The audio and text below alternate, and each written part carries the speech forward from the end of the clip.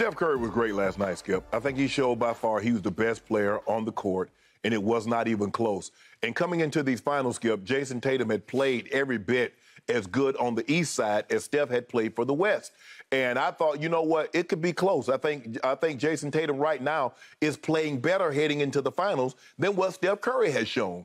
And lo and behold, throughout this series, Steph Curry showed he was head and shoulders above anybody else that had played. Now, he had one off game.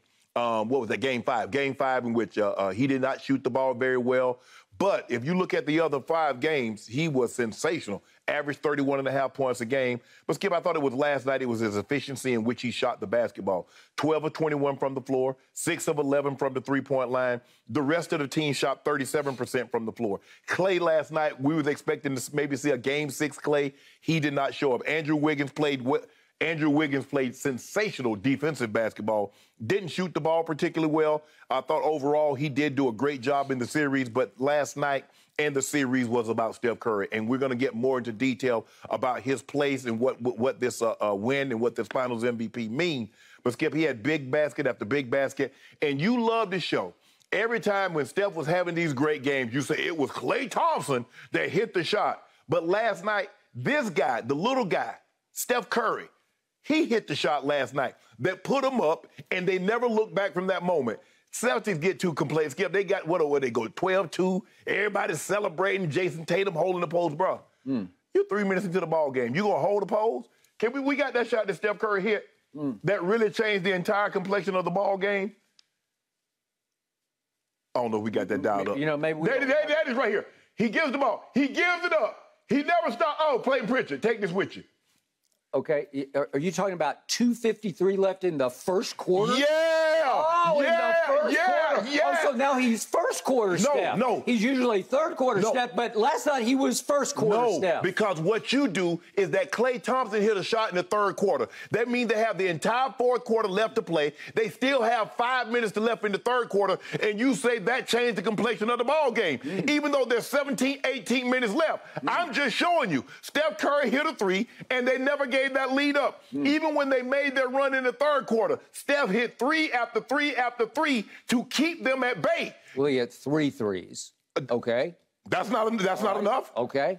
3-3. If I hit 3 threes a quarter, there's 4 quarters in the game. I'm gonna be sitting pretty. What were the scores when he hit his 3 threes in the third quarter? Help me out. You got all the stats. Hold on. You got all the research. Hold on. You got the expert team. This is what I got. Show me the threes. Hold on. I got Steph Curry shooting 12 of 21. Wait, no, don't leave that point behind. You said he hit 3 after 3 after 3 to put he put him up 16, 19, and 22 in the third quarter with those 3 threes. Yeah. You impressed? Yes. I'm not. Yes. Silly me, I'm not. How did they get that lead? 16, how did they get that lead? Is it my turn to go? No, I mean, but since you interrupted, go ahead. No, go ahead. You make your point. Go ahead, make your point. Go ahead. No, go ahead. Go ahead. I want to hear what you got to say. You threw it out. I get to counterpunch, right? But no, you get the counterpunch when it's your turn. Oh. But you interrupted me. But go ahead now. So go ahead. I want to hear you. You get to just throw out a bunch of baloney that sits there unopposed? But that's the point, is that you get your opportunity to refute what I said when it's your turn. Well, but go ahead. You speak so long, I don't even know where to go back to. It's your turn. Go ahead. Really? Yeah, it's your turn. Okay. The Warriors won, so you get the bask in the glory. Go ahead. So you're going to give all the credit last night, if I can. No, I didn't get. No. It's all Steph Curry. It was all about Steph last night, right? They say the biggest reason Golden State won, I said I'm Steph because Steph was great. I didn't give him all the credit. The biggest reason that Golden State won last night is that your Boston Celtics were finals frauds. Biggest frauds I've ever seen in the finals, because this was an embarrassing eyesore of a basketball team that had no idea how to win a basketball game at the highest level. Skip, they won 2. Okay, well, they also lost 2 at home, and they lost 2 at home to Milwaukee, and they lost 2 at home to Miami. They were 6-6 in the playoffs at home. 6-6? Yeah. Are you kidding me? Fraudulent. Boston frauds. And last night wasn't the Boston Tea Party, it was the Boston Turnover Party. Am I right? Yes. It was the all-time turnover party. I could not even believe my eyes how bad it got.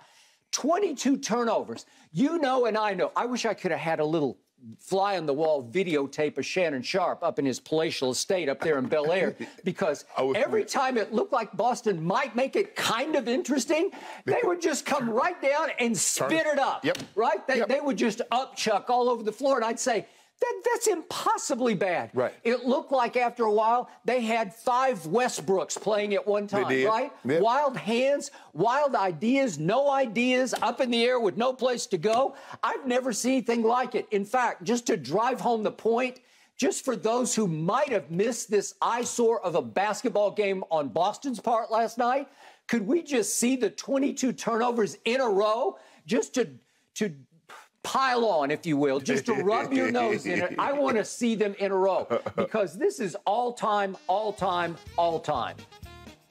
Yeah, we need the clown music. What was that? Jaylen Brown? Come on. What? Jason, come on. Marcus Smart. Marcus Smart played some dumb basketball. He played dumb basketball. He got 2 fouls and just runs over. You can't dribble two people. You just can't do it. And every time it touches that guy's hands, it seems like it's going nowhere. Yeah.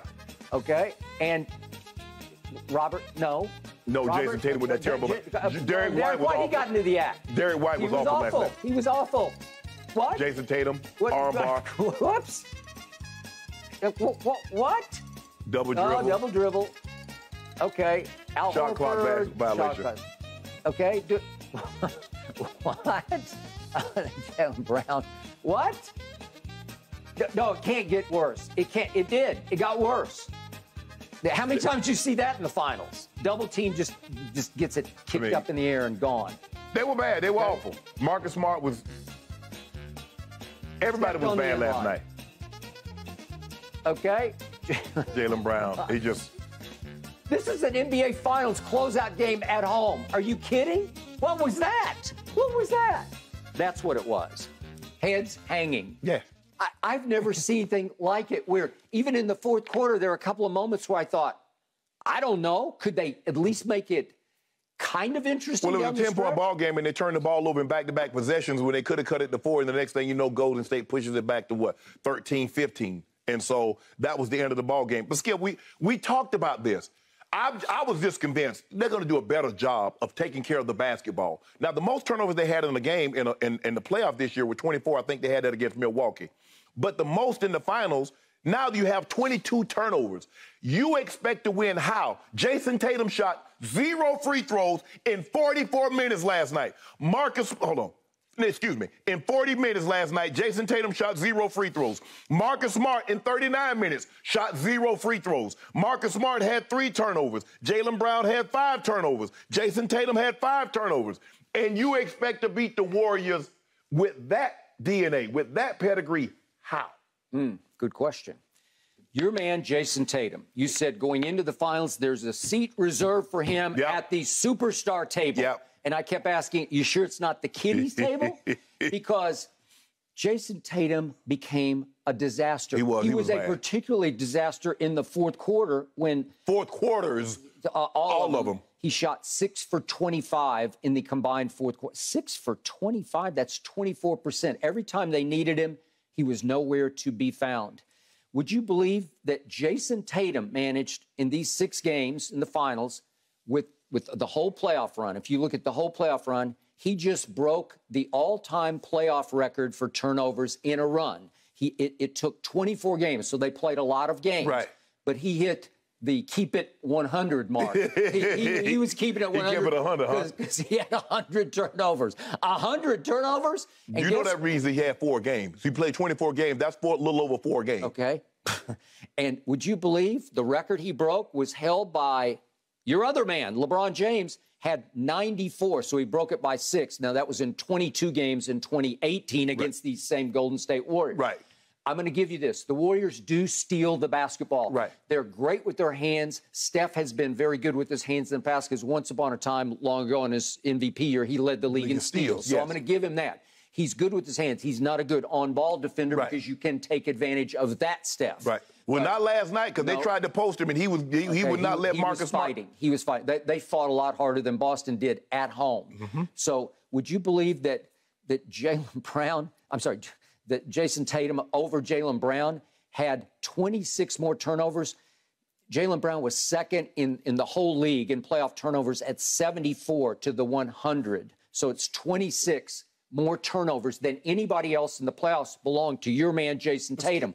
It's hard to win basketball games that way, especially at home. It's hard to win. Skip, you mentioned, now you just said, okay, one guy had 100, the other guy had 74. Yeah. Your two top ball handlers has 174 turnovers between the two. How do you overcome that? It lets you know, like, how do they even, I'm looking at them like, guys, how do you even make it this far with the way you turn the ball over? I don't know.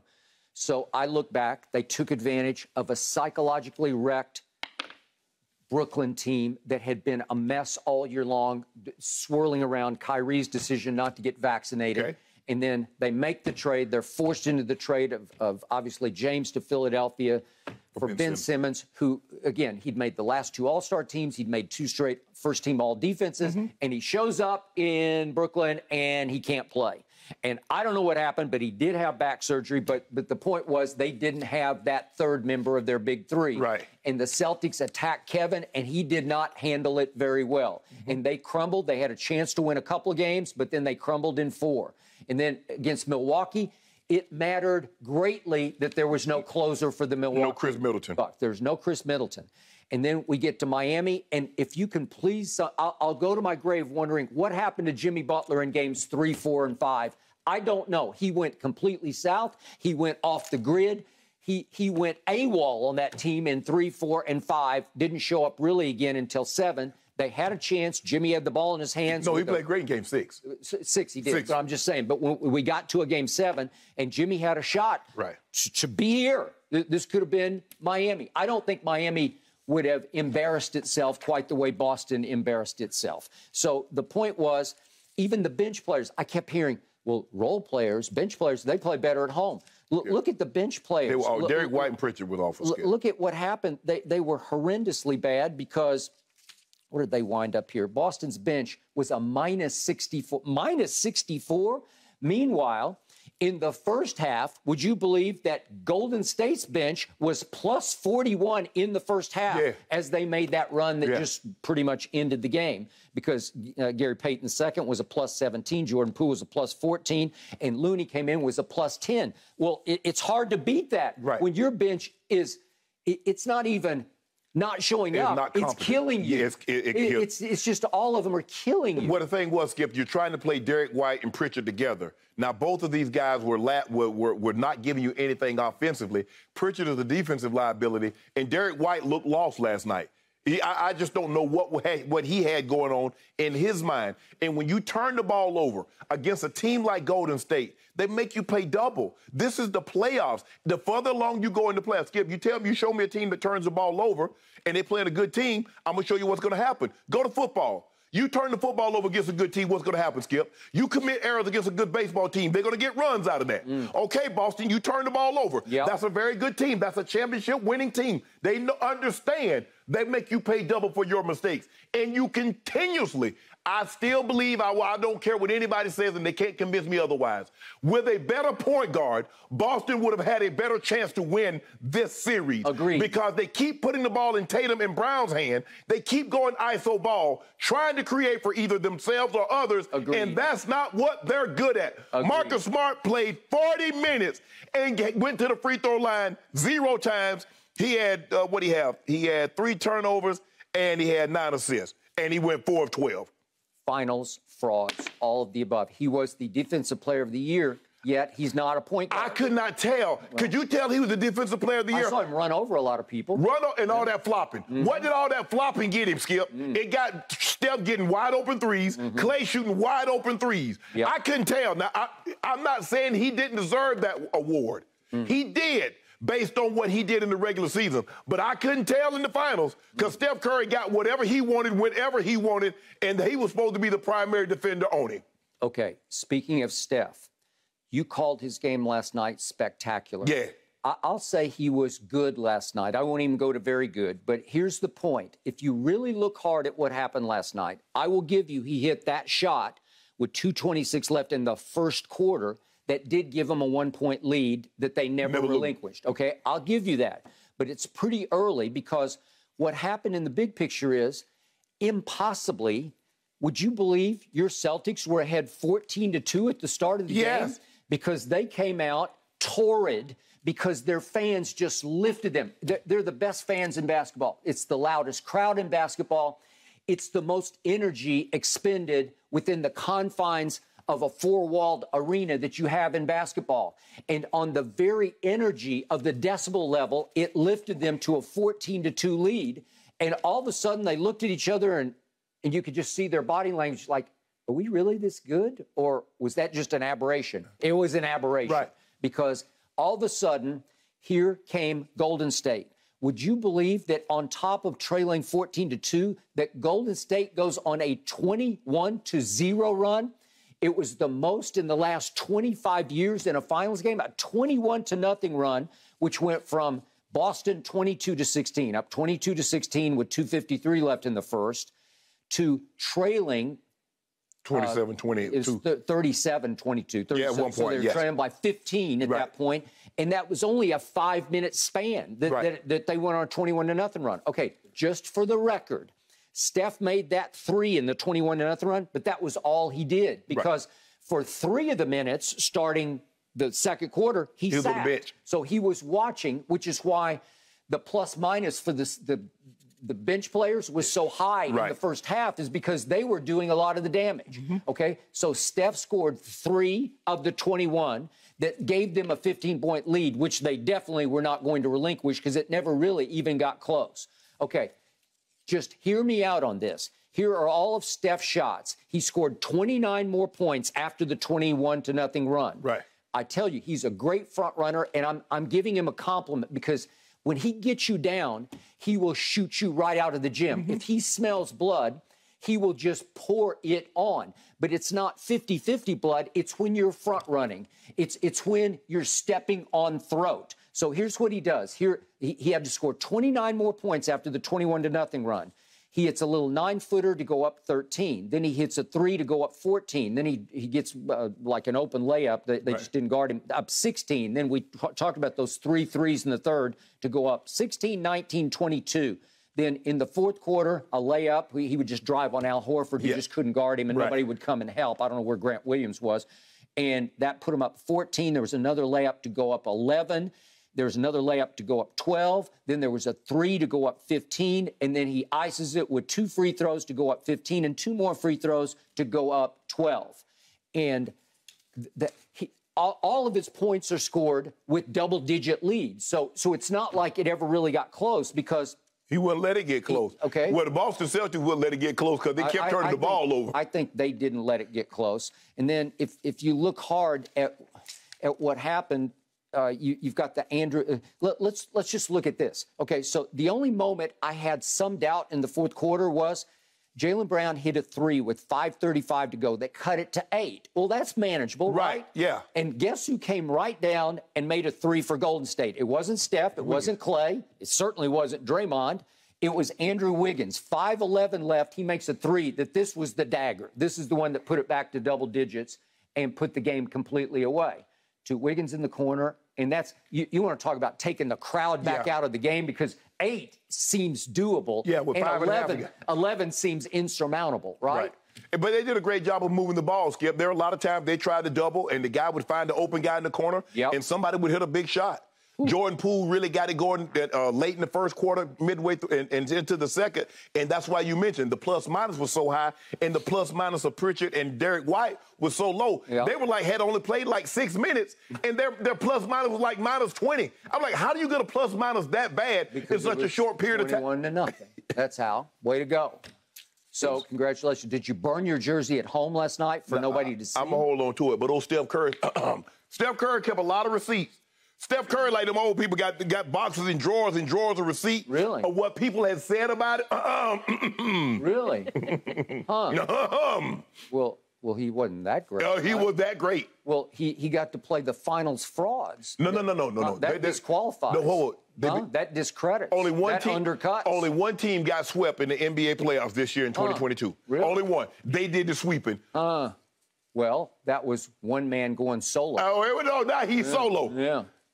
He should have stayed in Golden State, huh? That's what you thinking? Well, I'm thinking that he did what he set out to do because he he vanquished LeBron twice. He went head-to-head with LeBron. We're talking Steph Curry and Clay and Draymond had more to do that than we previously all thought. about the Finals MVP, Kevin Durant. Well, he need to get back to show me that's the case. Because right now I'm with a lot of people. I don't know that to be as true as what you're saying. With who? A couple people on Twitter? Nah, with a couple of people. I mean, that's what they're saying. He was trending last night. I don't know why he was trending, but he was trending. You saw it too.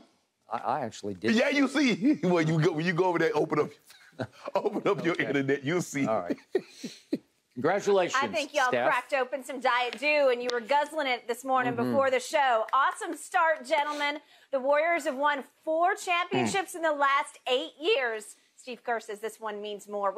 Thank you for watching. You can subscribe here to get the latest from the show, and be sure to check out more of the best clips from Undisputed, or go watch a few other segments from our other shows on FS1.